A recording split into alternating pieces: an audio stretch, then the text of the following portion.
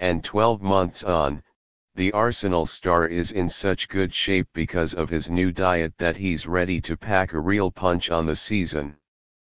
Bellerin said, "I realized as I was getting older, I was eating healthier, and I realized I didn't really need to eat meat. I learned a lot about it and asked other athletes, such as David Haye. I spoke to other people involved in the movement and I decided to take the step.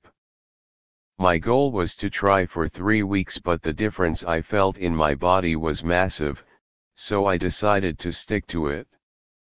The recovery after games in my muscles and the long-term injuries I have had before started to recover much quicker. Why would I change something that is working for me?"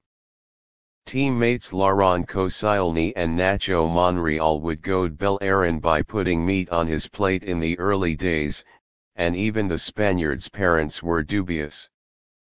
They didn't really understand it, but now, after spending a long time with them this summer, they have actually ditched a bit of meat from their own diets, he said. "People seem to feel better when they do it, so if it makes them feel better, I'm happy." Football isn't known for its openness to new ideas, and there were plenty of skeptics when former Arsenal boss Arsene Wenger tried to introduce yoga sessions. But these days it is commonplace, with Bellerin among those who practice.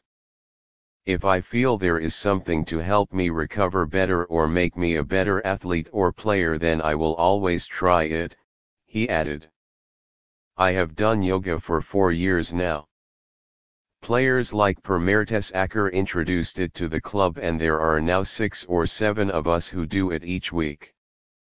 It helps us with our flexibility and to keep our mind off things for a little bit. Every generation is more open to new things. Yoga has been done for thousands of years, and if people keep doing it, it must mean it works.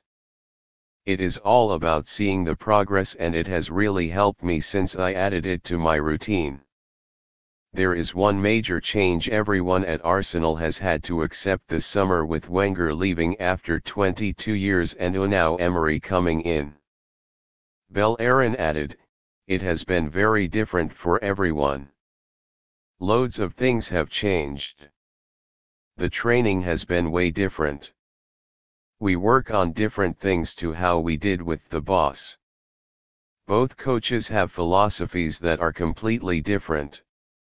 We are getting used to it, working really hard, understanding how they want us to train and play. Everyone is doing really well and everyone is really excited. It's different in many different ways." Arsene Wenger took a lot of inspiration from players. He gave you a lot of freedom. Unai Emery is a bit more tactical. We are going to be more organized on the pitch, and they are different philosophies that have worked for them both.